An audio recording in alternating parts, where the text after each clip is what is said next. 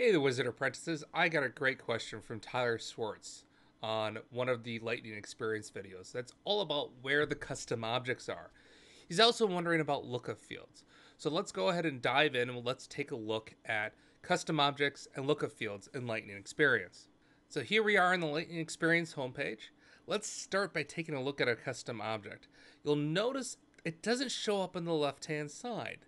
So it's a little bit different right now than Salesforce 1 is on your phone. Uh, Custom objects do not show up here. It's just some standard objects for Sales Cloud. To access your custom objects in Lightning Experience, at least right now, you have to go up to this 9 little colored button in the upper right hand corner. This is the app launcher. So this is where all the apps that you grab from the app exchange would show up and so forth. But there's this other similar color button called other items. And this is where our custom objects show up. So here I have a custom object I created for the wizard videos that I created here. And if we take a look, it looks pretty much like you would expect from other Lightning Experience. I don't have chatter turned on, so we don't have the collaboration subtab, but we have related for related items, we have details and so forth.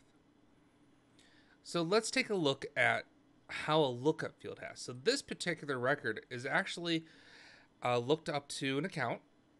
If I click in here, it's going to show a recent account that I looked at. So I have the Wizard News here. There is no little magnifying glass. So if I wanted to go and attach this to a different account, I would need to type in and do a search here. So if here's Burlington, and we can see Burlington Textiles. So it does work a little bit like text ahead, or you can simply click the magnifying glass after you started the type. So it's a little bit different than how it works with the Aloha app.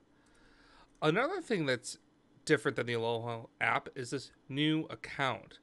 So in Aloha, we had something that's called Quick Create. And the problem with Quick Create is when you created an account from a lookup field, that creation ignored validation rules for the most part because it didn't give you the full record to actually edit.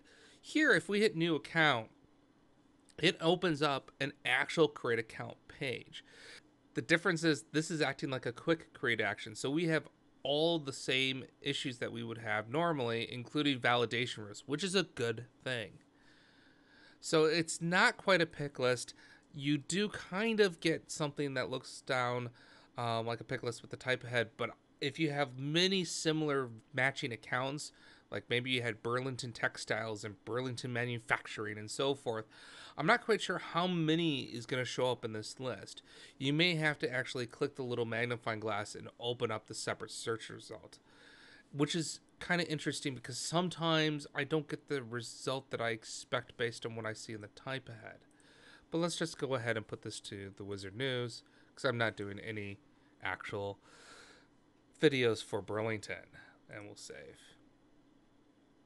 So there's a quick look at how custom objects can be found in Lightning Experience and how lookup fields perform in Lightning Experience.